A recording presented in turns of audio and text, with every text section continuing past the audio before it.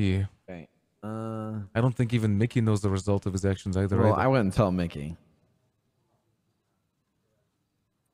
Just tell Booty. Is there a reason? I'm just curious. I just wouldn't trust him if I were you. Okay. I mean, if you want me to be 100%, I would not trust him. Not saying I'm saying you. You and him have a past. I wouldn't put it past him. Okay. You're my boy. I'm going to look out for you. No, Just like I would look out for him, I also am going to call it how I see it and be 100% honest.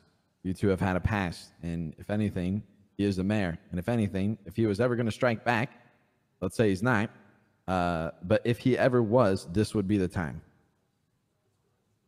Now, obviously, if he did, he would, be dealt with just like you were dealt with at the time.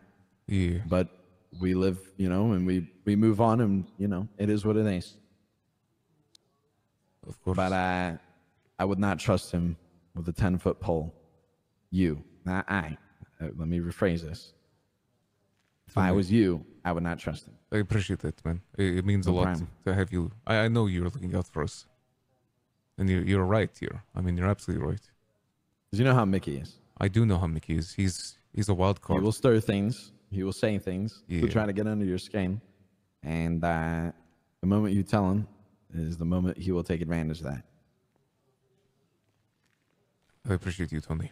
We'll do our best. Obviously, Buddha should know 100% if Yuno's around. Oh, yeah. Buddha should definitely be tied into things. And, well, not tied in, but, at least told the situation at hand.